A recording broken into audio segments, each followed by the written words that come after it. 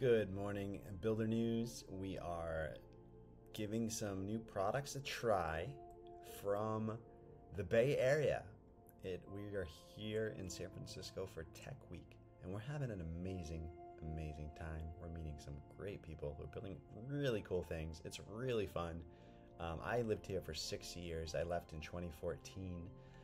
And I think I missed a lot of downswings in San Francisco, but boy, does it seem to be like a really fun, exciting place. It's, a little nerdy, but always has been. But lots of creativity all over the city, and it's fun. So anyway, we're gonna give a try to Deno 2. So Ryan Dahl, if you don't know Ryan, I don't know if I've ever met the guy, but he created Node.js, which has really changed my life and just been an incredible thing. So when he says he's got something new to try, we give it a try. And now we have Builder News to share our tries live. So I am on some slow internet right now. And so we are, it's going to take a little bit of time to do whatever this is. So Deno 2, now Deno, is Deno a programming language or not? Mixed opinions on this. Let's see what we call it on PLDB. I probably would call it a programming language because it seems like it's 95% JavaScript, but just different enough. And type/TypeScript. Wow, it's already ranked 86 on PLDB and it's only 6 years old. If you're not familiar, like that is pretty ridiculously fast to crack the top 100 in 6 years. I mean, let's take a look. Let's go to the Explorer.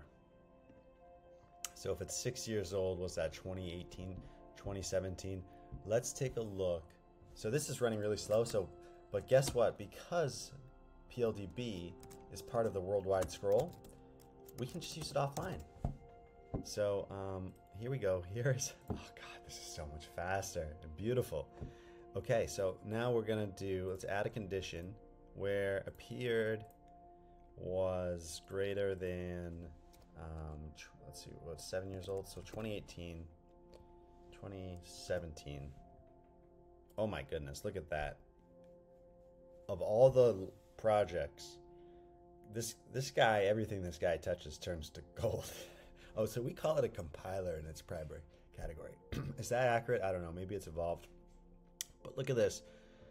Of all the programming language, all the things that we cover since 2017, like how far back do we have to go before it's not? Okay, so if you go back to 2015, we've got a couple. Reason, Gleam, we got 2.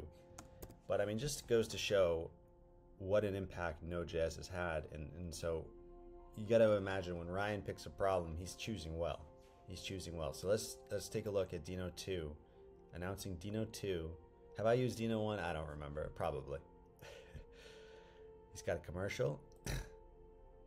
Oh, 59 minutes. Okay, that's a video, so we'll have to watch that later. Cold open. Announcing Deno 2, the web is humanity's largest software platform. Building for it means potentially reaching over 5 billion people, but as web development has accelerated, it has become increasingly and unmanageably complex. Before writing a single line of code, developers must deal with configuration.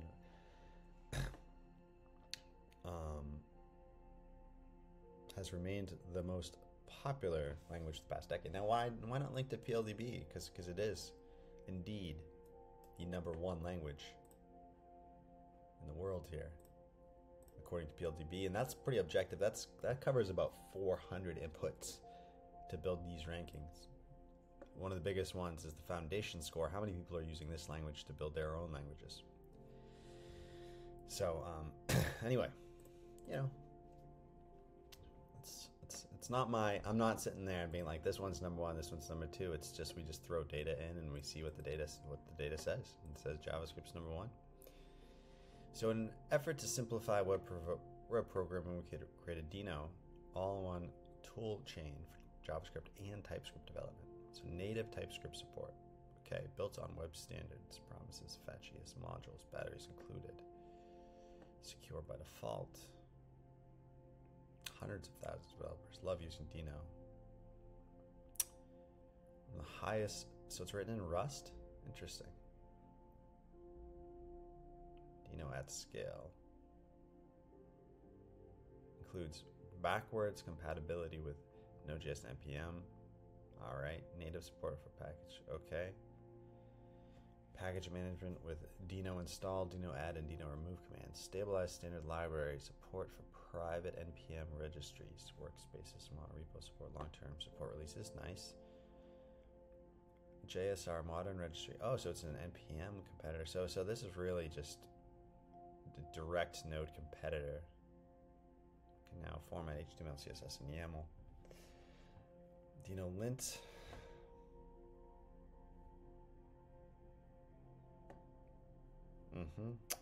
Oh, that's neat.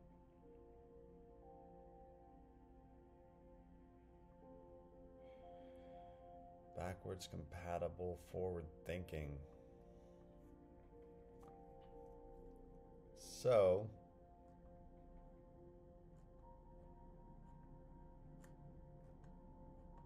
Deno is fast.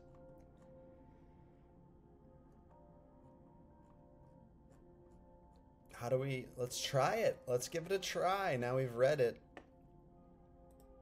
Normally I would just jump right into the try, but I was really curious. Install Deno. Here we go. Wait, let's just see if I have it already. No, I don't. Okay, great. Now, do I have to do sudo for this? I feel like I probably, so what are we doing? We're fetching a shell script and we're piping it to shell. Now we're on slow internet, so this is a great test if you're curious how Deno works on a M1 computer. I'm running on MacBook Pro M1. I got this in December 2020. This thing is, thank you, Apple. Your products are so good. Man. All right, so we're downloading. Again, very slow internet. So, now here's the thing that I'm surprised they don't have. They don't have a, if we go to Deno here, there's no like instant like try now, right? So most of these languages, most of these top languages will have like, you know, like Node.js, we can just click this and this is going to take us to, okay, this is Replit, I don't know how they pronounce it. JavaScript, obviously, there's a million places where you can try JavaScript in your browser, but really, like, you know, C, what does C take us to?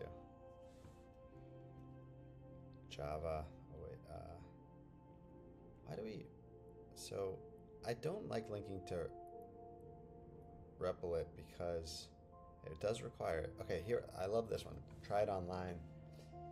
So you can try Perl 6 right here.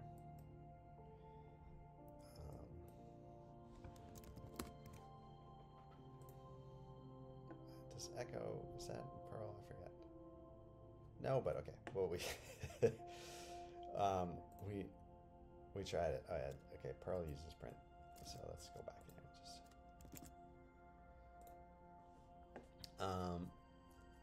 Hello world, great. So TIO, try it online.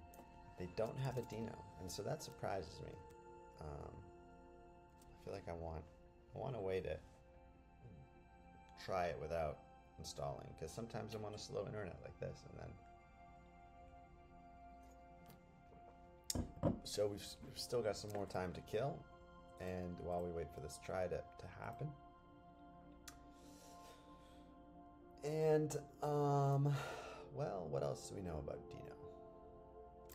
Let's go ahead and update our Deno, our notes on Deno in PLDB. Latest version is now 2.0. We can look at that, 2.0, 2.0. We know this Ryan guy created it. And what do we know about this Ryan fella? Created by Ryan. He's got a Wikipedia page. Now, what else do we, oh, he's got, well, obviously we can, so here we can add some more information on him. Let's go to the creators.scroll file. Let's look for Mr. Ryan Dahl. Okay, we know he's got a Twitter. He's born in 1980, so he's 44 years old, approximately.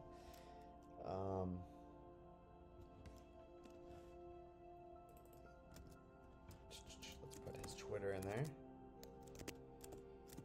And now what about, does he have a homepage? Doll homepage. What about, is he on GitHub or whatever? GitHub. Does he have some Gits somewhere publicly? Looks like tinyclouds.org.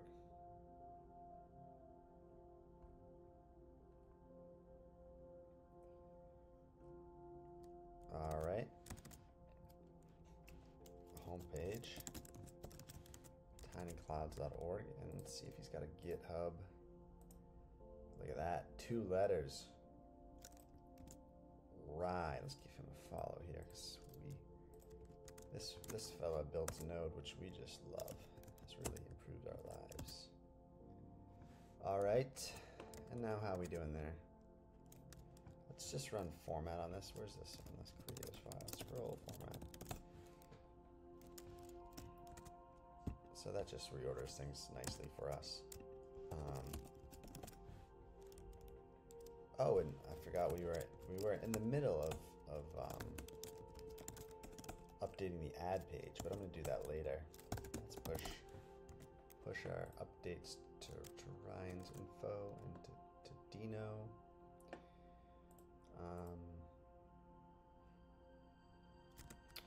While we wait, are we done yet? Oh, here we go. I think we're done yet. Deno was installed successfully. Edit shell configs to add Deno to the path. Yes, I do want to do that. Deno was added to the path. You may need to restart your shell for it to become available. Setup completions. Bash not recommended on Mac OS. Sure, okay. You may need to restart your shell. Okay, well, let's just restart the shell. Why not? Deno. Rarely do things work on the first try. Oh, it worked on the first try. I love it. There's a repo. Oh my goodness. This is fantastic already. I love it. Does Node have a repo? Oh, it does. Oh my goodness. This whole time when I need a repo on the command line, I just do Python. Oh my goodness. I could have done Deno. All right. With all permissions allowed. Okay. Okay, so now we've got Deno. What can we do with this? With this, whoops. Deno scroll requires not defined. Oh, okay. So I have to switch to this new module syntax or something. That's gonna be annoying. Everyone's using that, so it's probably better. I do some crazy advanced stuff with imports. And I just really don't want to deal with that at the moment. I kind of want to let someone else deal with that battle. Because I mean, Scroll does some crazy fucking shit to like generate compilers on the fly, and it writes to disk, and it has to do a lot of like, I mean, I'm talking just a few lines of code, but figuring those out was really a pain in the ass many years ago. And there's probably a smarter way to do it now, but like we had to do it with the language we had at the time. Anyway, so what can we do with Deno that doesn't require, where I can still use my require, or maybe I can't? Well, let's just try writing a script. Touch foo.deno s console.log 1, 2, 3 Deno foo. Fuck yeah, just worked. Okay, simple enough. Now what can I do that's cool?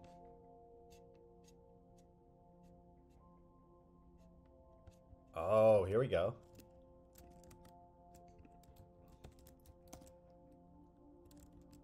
Console log. Okay, let's do say hello equals person takes a person. console log, person.name. Hi, blah, blah, blah. All right. And then let's say hello to name Ryan. Okay, and let's try that again. The module source code cannot be parsed. Expression expected. The module's source code could not be parsed. Expression expected. Okay, wait, what did I do wrong here? Person name, say hello. Oh, do I need to do an age? Was he 44? Interface person. That's right. What? Modern language built in TypeScript. Haskell. I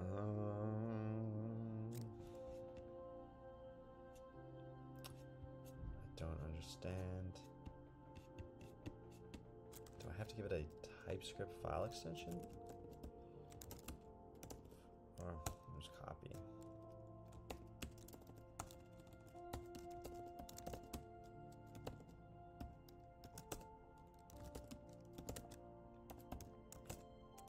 Ah.